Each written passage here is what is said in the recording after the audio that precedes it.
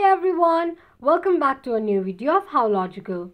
Today in this video, I'm going to show you how you can reset your PayPal account's password. Keep watching the video till the end. To reset your PayPal account's password, firstly open your Google search. Type in PayPal and make a search. The search results will be displayed on the screen. Click on the first link shown on the page. It will take you to the official page of PayPal. Tap on Login option on the top right corner of the screen. Enter your email address or phone number. To reset your PayPal account's password, tap on Forgot Password. On the next page, to create a new password, enter your email address and tap on Next. A security code will be sent to your number for confirmation. Tap on Next and type in your code and then tap on Continue. Create a new password. Create a password that's hard to guess and unique to this account.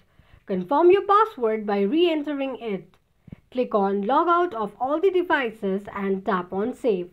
This is how you can reset your PayPal account's password quickly and easily just in few steps. If you have any thoughts or queries, let us know in the comment section. Don't forget to subscribe to our channel.